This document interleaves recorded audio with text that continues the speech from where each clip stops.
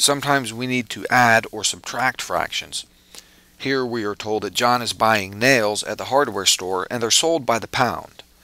He buys 7/16 pounds of small nails and later returns and buys 11/16 pounds more. What was the total weight of the nails that he bought? Well, this is pretty easy. We just add the two. 7/16 plus 11/16. And that's easy because they're both sixteenths. So we can just add 7 and 11. 7 and 11 gives us 18.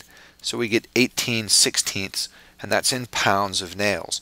And that fraction can be reduced. Both of those can be divided by 2. So 18 divided by 2 gives me 9, and 16 divided by 2 gives me 8. So I end up with 9/8 pounds, and you can probably see pretty easily that that's 1 1/8 pound.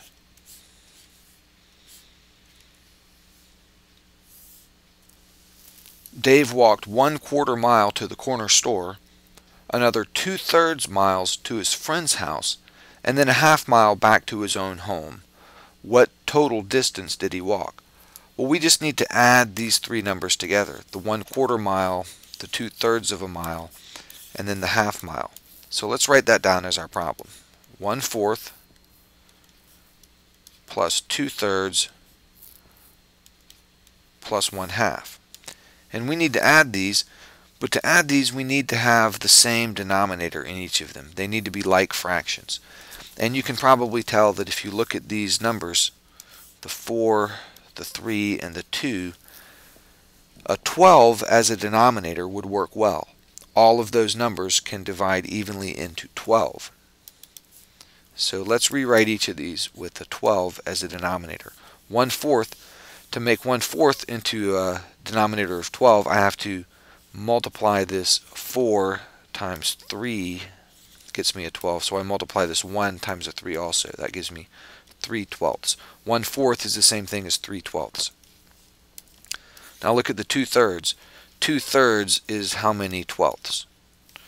Well, to get from 3 to 12, I have to multiply by 4. So that means I need to multiply the numerator by 4 as well. And 2 times 4 is 8. So 2/3 is the same as 8/12. And let's write the 1/2 with the denominator as 12. That's pretty easy. 1/2 is the same as 6/12. So this problem, 1/4 plus 2/3 plus 1/2, is the same thing as this. 3/12 plus 8/12 plus 6/12. And let's add those up. 3 plus 8 is 11, plus 6 is 17. So it's 17/12. And you can probably see that that is the same as 1 and 5/12. You can check that. 12 times 1 is 12 plus 5 is 17. And this is in miles. 1 and 5/12 miles.